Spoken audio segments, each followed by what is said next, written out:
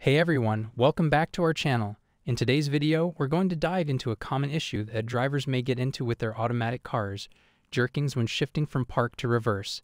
This can be quite frustrating, and if you ignore this issue, it can lead to more severe ones down the road. So let's explore the possible causes and solutions to this annoying problem. The first cause could be transmission mounts. These hold the transmission in place and absorb vibrations. When these mounts wear out or become damaged, they can cause the car to jerk when shifting gears. To fix this, inspect the mounts for any signs of wear and replace them if necessary. Another cause is represented by insufficient transmission fluid.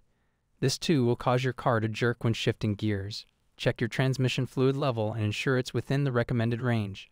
If it's low, top it up and check for leaks. A dirty or clogged transmission filter is another common reason why an automatic car experiences jerks when shifting gears, because it can restrict the flow of fluid, causing the car to act this way.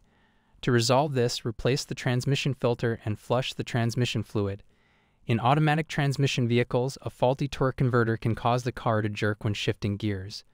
This may require a torque converter replacement or repair. How to prevent this problem? It's essential to keep up with regular maintenance, including oil changes, transmission fluid checks, and replacing worn components. An automatic transmission is way more picky and hard to maintain than a manual one, so you have to be careful at every odd sound you hear from it. Don't ignore the problem. Address the problem as soon as possible to prevent further damage to your vehicle. If you're unsure about the cause of the jerking, consult a professional mechanic for a thorough inspection and diagnosis. They will be able to pinpoint the issue and recommend the best course of action. Be careful when choosing your repair shop.